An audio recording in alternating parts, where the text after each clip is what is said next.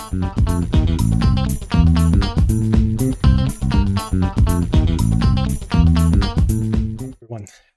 in this video I'm going to be talking about arrays in Rust. Arrays are a primitive data type in Rust and they're a fixed size.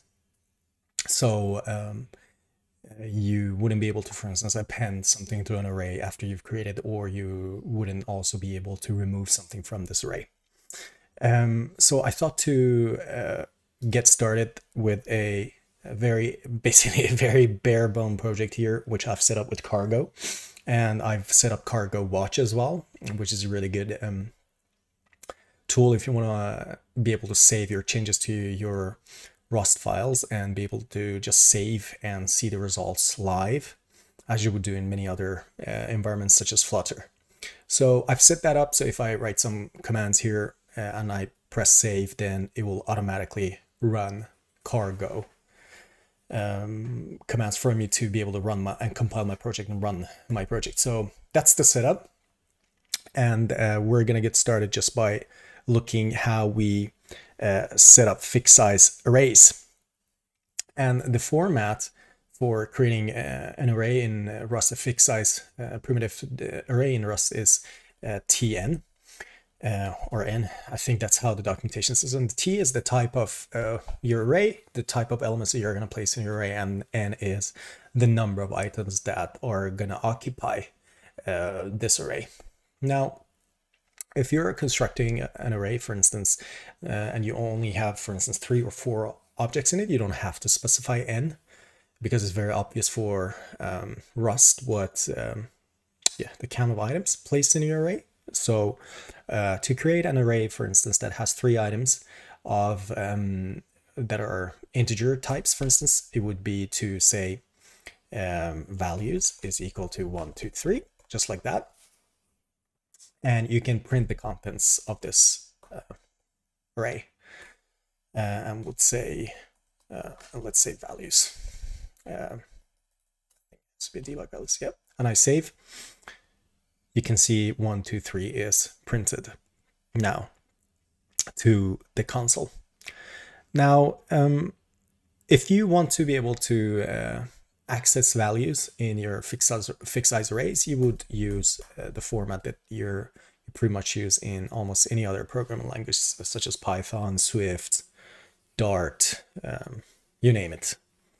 You'd be able to use subscript just like this. Value1 is this. This basically points to the first item in the array in Rust. Indexes in an array in Rust, just like I think every programming language that I've worked with, all the indexes start with 0 in arrays, and collection types in general. So you'd be able to type value1 here, and I don't think we have to do a debug output here, so just value1, because it's displayable, an integer. So we get the value 1, and then we can say index of 1, which would be the second item, since index 0 is the first item in the array. Maybe if we change these values to something completely arbitrary, 20, 12, and 3, for instance, or 5. Value 1 with the index of 1 would be the second item. And so in this case, we will get 12 printed to the console. And if I say value with the index of 2, we get the number 5 printed to the console. So that's a very easy setup. Now you can also create an array that is populated already, for instance, with the value of 30, but 5 times. Now, if you print this out with the debug displayable, then you will see that there is 5 repetition of the value 30 in your array of i32s. You can change this, of course, but if you just do this, as you would expect, your array will be instantiated with only one value, and that value would be the I32 value of 30 in your array. Now, one common thing you may want to do with arrays in Rust is to iterate over them. And iteration is something that you will hear in almost any other programming languages, Python, JavaScript, Swift, Dart, you name it. Pretty much any language that has arrays has this concept of iterators. And in Rust, there is a good format for iterating over an array. And iterating over an array, if you're not familiar with the term, it means that you usually go from the beginning of the array to the end of the array. And in some languages, you're able to break out of the iteration, and iterations are usually done lazily in that, well, not the entire amount of memory required for the array iteration may not be initialized during the iteration, and you would have to check the documentation of the programming language that you're using to look if iterators are lazily done or not. But if you want to go through the items in this array, for instance, we're going to initialize it as we had it before with 20, 12, and 5. Then you can say for value in values, and then you can write the value. Value is, and I'll say value. And you can see we'll get three printouts to the console that says value is 20, 12, and 5. And that's basically it. The iterator goes over the array and prints every item in the array for you. So this is a good syntax to remember with the for x in something, some iterator. Now, when here we're looking at I32. So if I say I32, let's see, we special type I32, I32, 3. Okay. These are I32 values. But what if you have an array of strings? Let's see, if I say names, for instance, and I want to say, let's say I have a name, and that name is a string from foo, or let's just call it foo, and I say bar is equal to string from bar. Then I place these in the array, and you can see names now is an array of strings, string objects of the length of 2.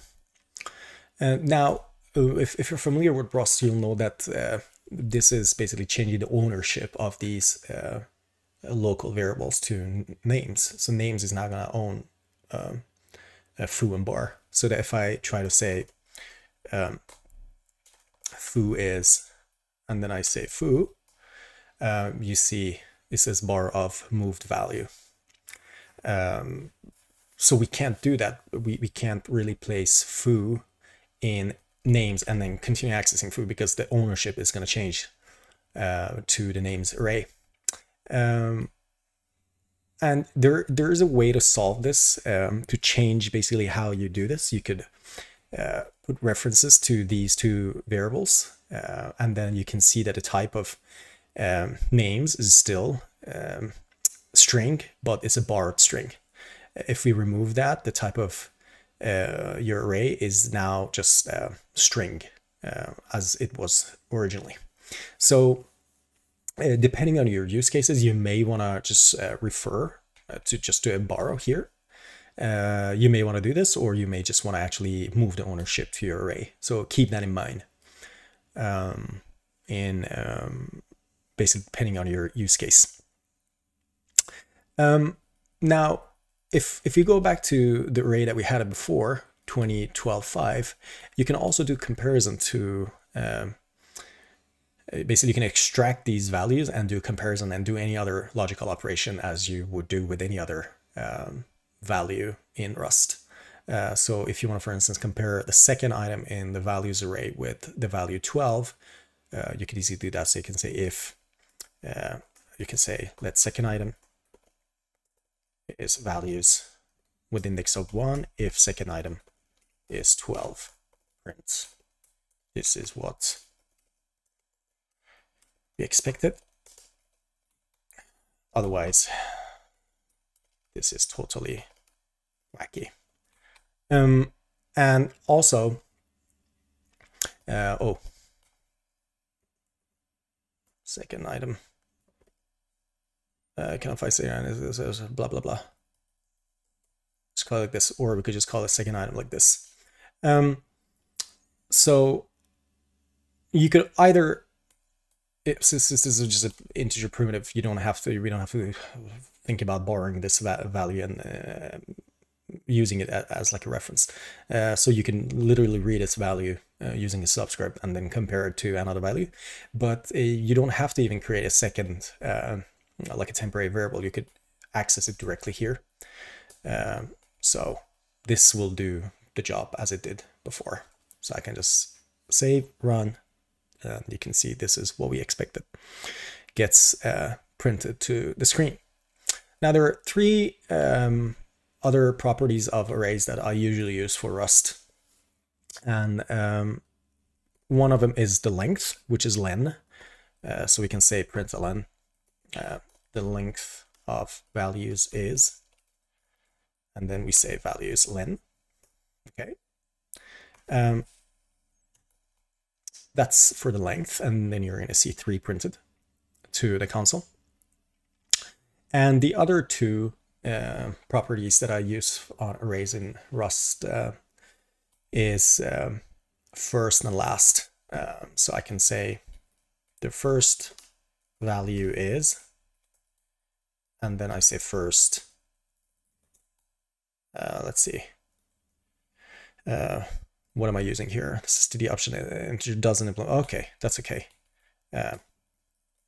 First, and then I say last, and I say last here. So these are two very important properties, and as you can see, there are some example on how you can use them. And you can print them to the console. And these are optional values, so you can use optional accessors to be able to get their values using if-let statement, just like you would do in Swift. So that's for first, last, and length.